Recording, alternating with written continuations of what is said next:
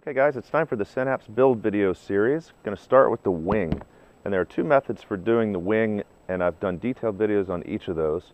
I'm going to keep them separate videos, but you can click on the link at any time to go directly to the video that suits your needs the most.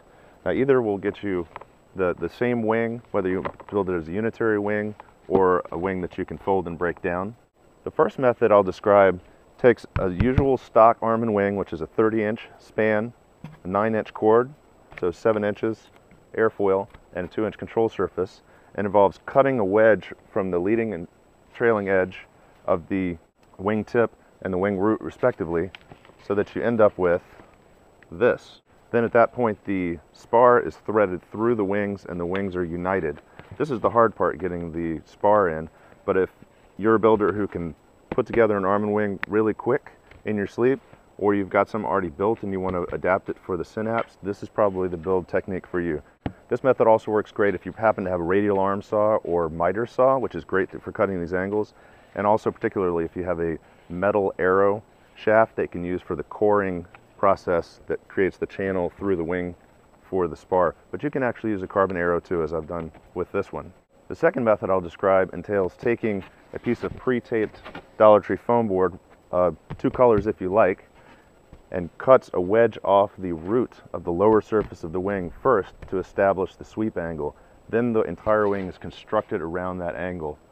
So go ahead and click the link anytime you feel like using method A or method B, and it'll take you to the build video using that particular technique to make your Synapse wing. Of all my designs so far, I think that the Synapse is the most amenable to improvements and modifications in the build process. So by all means, if you see a better way of doing something in the process, do it, and feel free to share it back with us.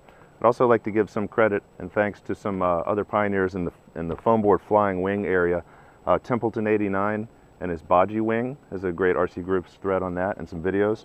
Shrout 5 has done some work in this area with the fuselage under the flying wing. Niter 99 has got some nice airfoil flying wings made out of foam board. Gabe Kadenoff came up with the idea of the sliding battery tray for the fuselage, which I'll show in a later video. Being a private pilot with over 600 hours of flight time in weight-shift trikes, I'm pretty familiar with the design considerations of the flying wing, including the use of or exclusion of taper, reflex, and washout. Now, what are some of the things that the Synapse does not have that are usually implicit in flying wings? Well, one is that the wing is not tapered.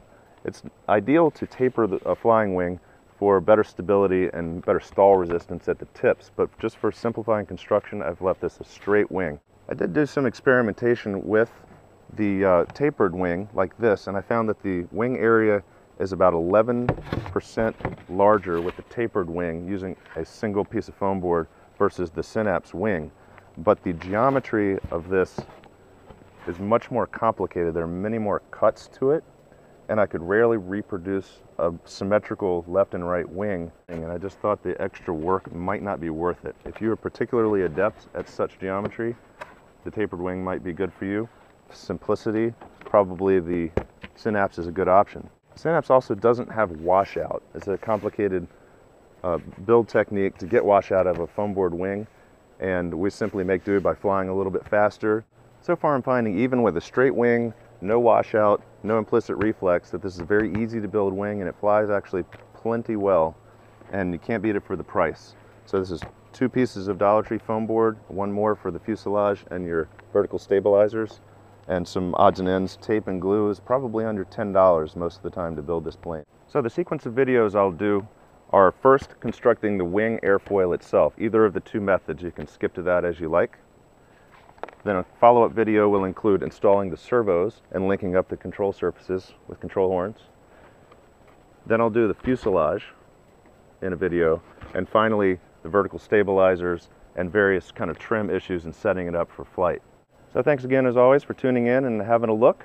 I hope you consider building yourself a Synapse, have some fun with it, share some good ideas back with the community, and certainly some videos are appreciated. Have a great day.